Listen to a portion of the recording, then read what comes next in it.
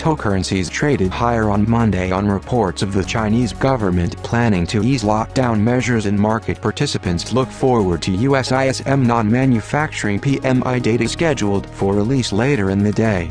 Bitcoin traded around $17,000. Stock futures fell as investors await more economic data ahead of the Federal Reserve's December policy meeting later this month.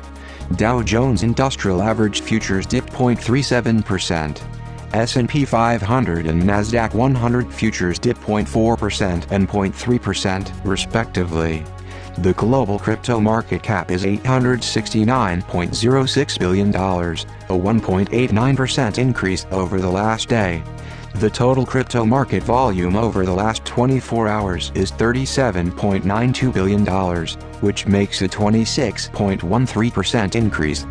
Bitcoin's dominance is currently 38.29%, a decrease of 0.04% over the day. BTC was trading at $17,307, up 2.05% in 24 hours. ETH was trading at $1,296 in the similar time span. All other major altcoins traded mostly higher.